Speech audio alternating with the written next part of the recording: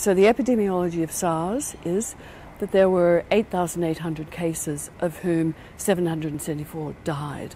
With COVID-19, at the moment there are over 75,000 cases, of whom over 2,000 have died. Even if it's just 2%, we're talking about absolute numbers.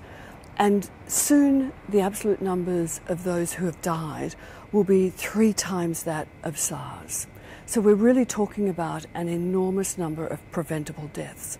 However, if we look at the death rate for an opportunity to recover or get discharged from hospital, the death rate in Hubei is about 20%, and for the rest of the world it's about 14%.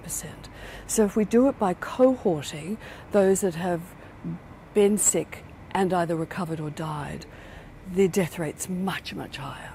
So when you're putting people in quarantine, you have to make sure that they know how to hand hygiene, they know how to put their mask on and off carefully, but also if they're going to touch high-touch areas where a group of people have been forced in confinement, they have to be clean. So there has to be a lot of environmental cleaning as well. But the way you do it, it has to be very safe for those that are put in quarantine, and it has to be ethical. Australian scientists, and in fact scientists all over the world, are working very hard and have reported to WHO that they believe they can get a candidate for trialling in humans in 3 to 4 months.